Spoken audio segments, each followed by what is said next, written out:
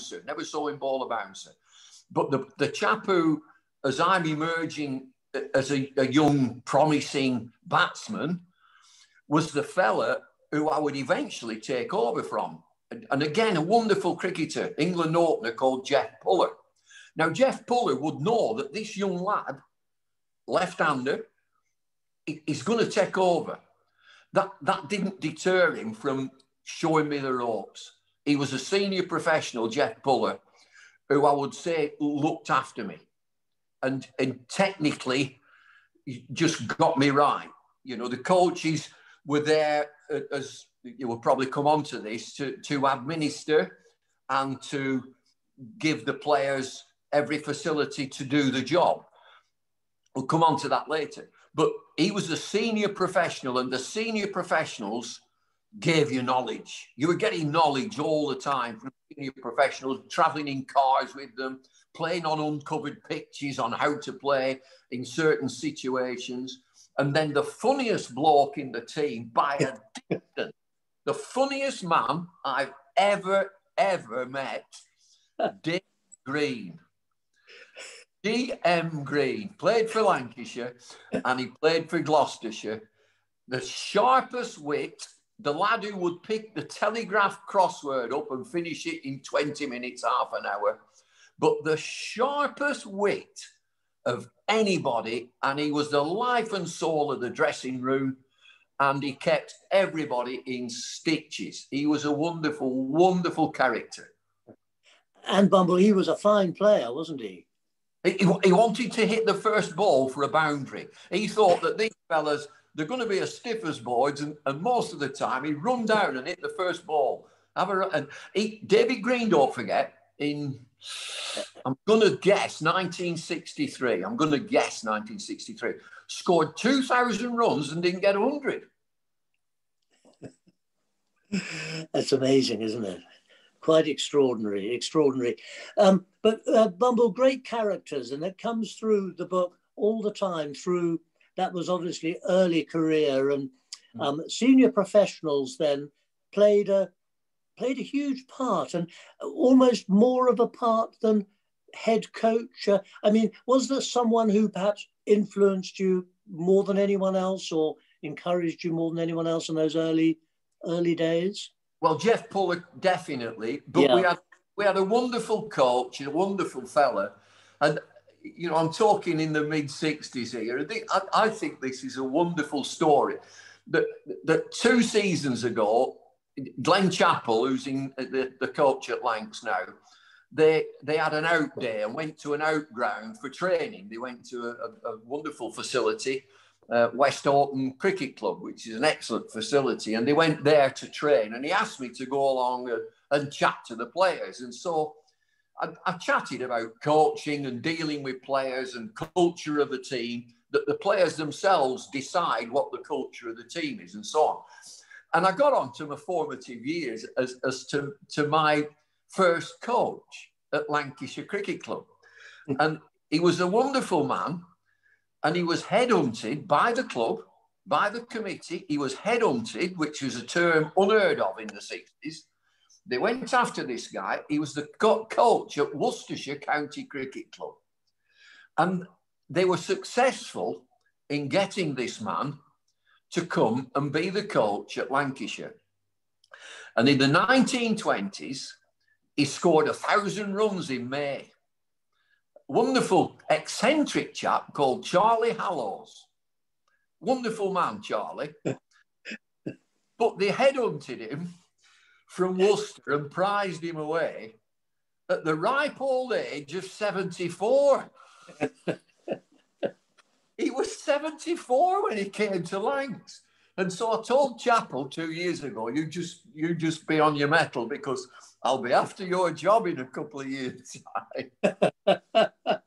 So, well, I mean, it's interesting, though, Bumble, back in the 60s, what the role of coach was only just developing, wasn't it? It was the teams tended to be run more, to put me right if I'm wrong, but more by the captain and senior players. And obviously there probably was a head coach or someone who had influence or put a touch on it but very, very different from the development of coaching and management now.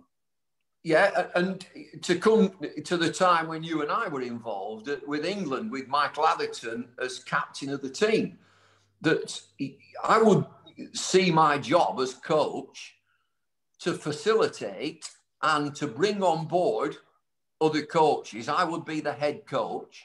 I would bring in specialist coaches, Alan Knott, Bob Cotton, Graham Gooch, to work with the players.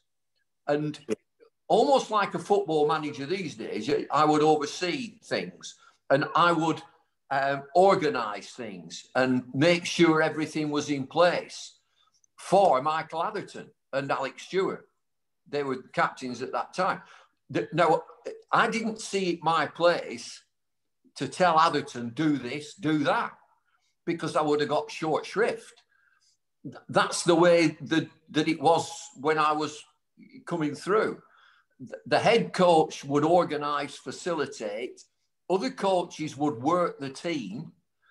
Yes. And you know, your senior players, and thinking of our time, I would understand that Angus Fraser, Darren Goff, Dominic Court, Dean Headley we would encourage them to get together, which they did, and talk about bowling. So they were senior players talking about the business of fast bowling. And the same would happen with Graham Gooch and the batsmen, and Alan Knott would be with the wicket keepers. And, you know, I think that it's evolved, that now the coach has got a lot more say and a lot more importance in the present day's cricket. Yeah. One of the great people who I loved very dearly, and I know you loved very dearly, who captained Lancashire in the 60s, early 70s, you put me right, Jack Bond. Yeah. I loved Jack Bond, and he did some umpiring as well. And so far as I can remember, he wasn't a brilliant player himself. He was a useful player, but he had something within the leadership skills that was special. Jack was a leader of men. He was as honest as the day's long. He's, in my opinion, one of the greatest players ever to play for Lancashire, because he moulded a team. Yes. He gave the county a success. We were young players coming through. We would go through brick walls for Jack Bond because he was unselfish, very honest man, and he cared. He was a man who cared. And he had his sense of humour, quite a religious man. He'd had a lot of, or some tragedy in his life when he lost his son in the early 20s to a car crash. Jack was special to all of us, without a doubt. He was special to all of us. And in that time when we were in Gillette Cup finals year after year after year down at Lloyd's, you know, Jack was really at the forefront of that. He was great fun. He was wonderful company, but he looked after us all. He really did. But it's interesting, Bumble, because, I mean, I'm not just saying this, but you have sort of done everything within the world of cricket. You've been captain of Lancashire, you've done umpiring, you've been a successful coach, broadcaster, communicator. You've done it all. And yet, just coming back to Jack, the concept of leadership balanced with coaching and management, it was clear to me in his era that he really was the key element in a successful operation at that stage. Mm-hmm. And you've done both. You've been captain, you've been coach, you've also umpired. But the relationship and balance between captaincy, leadership, and coaching and the coach is quite a delicate balance, and still is a delicate balance to get that balance right. How do you? I mean, you've seen it all and you've done it all, really. How would you see that balance? Well, you'll be the same from the jobs that you have done at Arundel and as captain of Sussex. That at times you're slightly distanced from the team. Yeah. There is important that there's a mutual respect on both sides, that, you know, sometimes you will be with people who you wouldn't socialize with, but you respect what they do within the team and within the environment, whether it be playing or management. So I think trust is so important, that people will trust you. And so, you know, if you boil it down to honesty, trust and respect, but sometimes you've just got to be slightly distanced from the team. But knowing that delicate time, as you mentioned, when you can join in, you know, you can have a bit of fun. You know, there are times when there's a bit of despair going around, and you're looking round at 18, 20 people and think, well, he needs a bit of help. You know, somebody like Darren Goff. Yes. You don't even worry about it. No, you don't worry about Darren at all. He'll be there tomorrow, hail, rain or shine. And you can be as abrupt with him as you like. But you might get a lad who's a quite delicate soul, you know, who needs an arm round him. Somebody like Andrew Caddick, who was a wonderful bowler, fantastic bowler, but he might need a bit of cajoling. And every now and again, he might need a bit of a belt. He might need a kick. And so there's that. Yeah. The joyous thing about being in management and coaching is, can you get it right most of the time? Because you won't get it right all the time. You just won't. It's impossible to get it right all of the time. But you can strive to get it right most of the time. Now, Bumble, let's think of one or two players. This, as I say, the book is all about characters and people throughout your life and career. And I know that those listening now, they'd love to hear about some of your, they don't have to be the best cricketers necessarily, but your favourite characters, maybe your favourite batsman or batting character or bowler or fielder or sort of mad character like Derek Randall. Now, I'm not suggesting him at all, but those sort of wonderful characters. Who would you pinpoint as real favourites? Fred Truman. Fred was outrageous. To play against Fred was an event in itself. And then he didn't live far from me in Lancashire, Fred. I did a theatre tour with Fred and Graham Gooch, and Fred and I spent loads of time together. And then during that era of after dinner speaking, I would do loads with Fred. He was outrageous. Yeah. He was a curmudgeon. He was typical Yorkshire. Nobody else could play the game at all. And certainly nobody ever bowled as fast as him. He was wonderful, wonderful company. I miss Fred. I really miss Fred. Gary Sobers is the best player and somebody who I really looked up to. And it's marvellous when you go to Barbados and you bump into Gary still. Fantastic cricketer, Viv Richards. A lovely, lovely fella. But what a presence. What a presence, Viv Richards, when he walked onto the cricket field. Viv Richards, when he walked on, I used to look at Viv and thinking, crikey, I wish I could have walked like that. I'd have got thousands more runs if I could have just walked like that. Brian, so there's a pattern here of my three best batsmen that I've seen are Gary Sobers, Viv Richards, Brian Lara, not in any particular order. The best England batsman I've seen, which is you and I can discuss this, the best England batsman that I've seen, and I've seen them all. Kevin Peterson. Now, I don't Peterson. I'd say hello, how are you? Nice to see you. But we've never sort of engaged. But he was in the job that I do recently.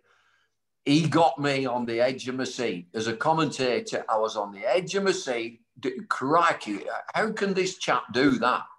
Unbelievably tall. And the one man, John, who he reminds me of from a different era is Ted Dexter. Kevin Peterson reminds Ted Dexter, a big commanding presence and a wonderful flow of the bat, and somebody who could do things that other players didn't actually do.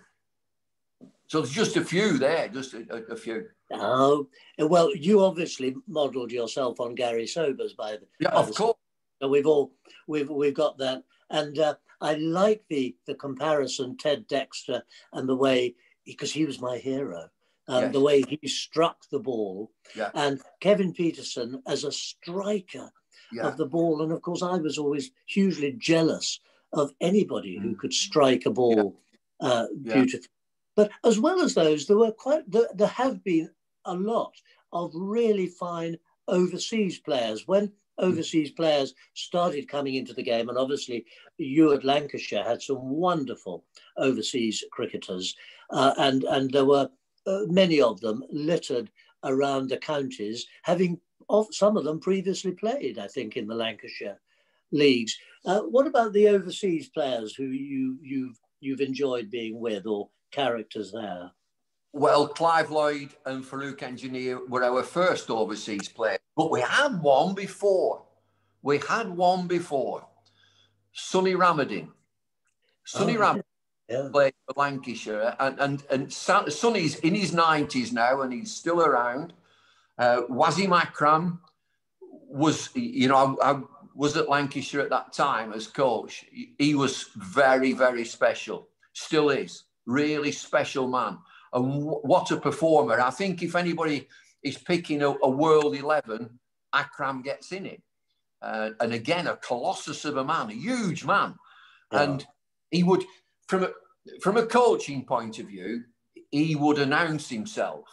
And he would come to sessions and he would just say, I will bowl for 1 hour. And that's exactly what he would do. And you'll have been in this situation where the coach comes out and there's a huge bag of cricket balls, and the players start moaning and rucking. Look at these, coach. We can't bowl with these. These are rubbish. Have we got? Have we got? Wasim used to go into the bag and rummage in the bag and come out with the worst ball you could ever see and do this reverse swing business with the worst ball. And then he would work with, so we're getting back to senior pro, he would work with Ian Austin, Glenn Chappell, Peter Martin. Right, this is what you do. This is the wrist position. This is the thumb position. And you go a bit wider and do this and you do that. And so, it's a skill, and it's a hand-me-down skill, which would, from Pakistan's viewpoint, would be from Sarfraz to Imran to Waqar to Wasim. It's a hand-me-down situation. And so overseas players within the game have been fabulous. I always remember the first real, what I would call the real quick man. And it went round county cricket like wildfire. Have you come across this guy? He's rapid. No, when did we play them? Make no mistake, we played them last week. This guy's rapid. Andy Roberts. And again, what a fantastic man. What a lovely, lovely man, Andy. He never said a word. He'd nothing to say. And all this present day of fast bowlers going larricking away and so on. The West Indies boys, Malcolm Marshall, you don't get any better than Malcolm Marshall. Andy Roberts, Michael Holding, never said a word. They might look at you, they might give you a stare, never said a word. We're just going to get you out. Joel Garner, oh my God, Joel Garner. I thought when Joel Garner came in to bowl at me, I had absolutely no game plan. As soon as his front foot came up like that, I thought, this guy's going to tread on me. I had no game plan whatsoever. And he again, was such a fabulous blow.